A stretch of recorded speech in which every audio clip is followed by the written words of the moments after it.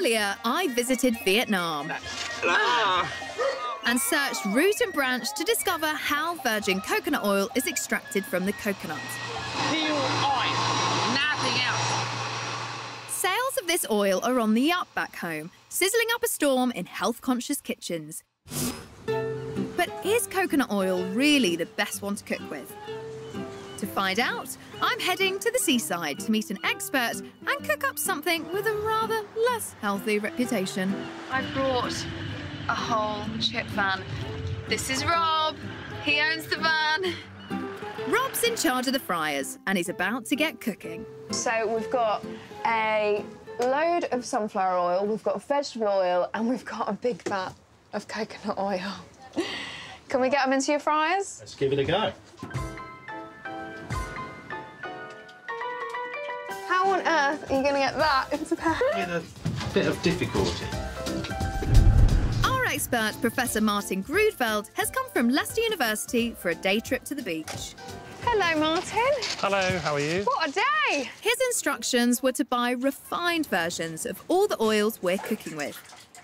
But what's wrong with the virgin stuff I saw in Vietnam? The problem is that's not much good for cooking unless the cooking is done at a relatively low temperature because it has a low smoke point. And what is the definition of smoke point? Well, a smoke point is a temperature at which an oil starts to completely degrade and lots of toxic chemicals are actually released. The cheaper refined oils have been bleached and deodorised using a chemical process that makes them better to cook with at high temperatures. We should always go for the refined oils simply because they have a higher smoke point. I am very surprised by that because I'm going to think an extra virgin olive oil is going to be better for me. It is better for you if you don't cook with it. Let's get those chips on. Fire up those fryers.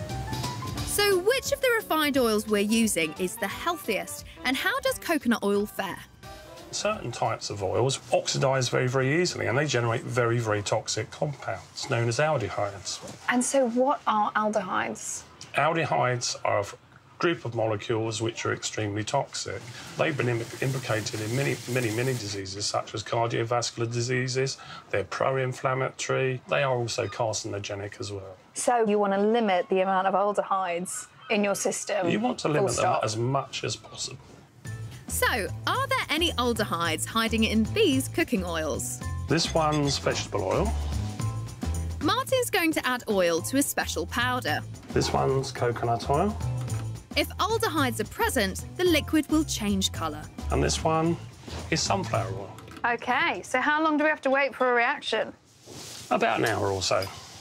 Oh, plenty of time for a portion of chips. After finishing off my chips and pinching a few of his, Help yourself. it's time to find out if any of our cooking oils contained any aldehydes.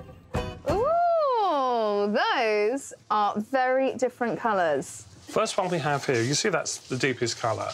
And that's indicating there's more aldehydes generated from that particular oil. So which oil is this? That's sunflower oil. It's very high in aldehydes.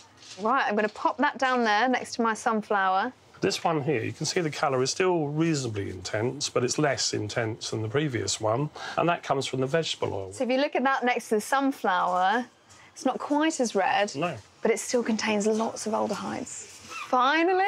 And finally, here's the coconut oil sample, and as you can see, there's little or no colour. Gosh, I mean, that is basically white. So are there any aldehydes in here at all? Little or none, yes. Really? Coconut oil that has been refined contains fewer aldehydes because it's rich in saturated fats, which are more stable at high temperatures. However, the NHS advice still states that we should choose oils high in unsaturated fats for cooking. Some of the vegetable oils we buy in the supermarket are great if we use them as salad dressing. They are certainly not good for cooking because of what happens to the molecules when we subject them to those very, very high temperatures. We ought to be using a variety of oils for different purposes. Absolutely. If you're cooking at high temperatures, go for a coconut oil. But if you're just going to use it cold, you know, make a salad dressing, put it on some leaves, well, you can kind of use anything. Coconut chips, anyone? Come on, do you want one? He's been gagging for a chip all day. Come on, Neil, get us it.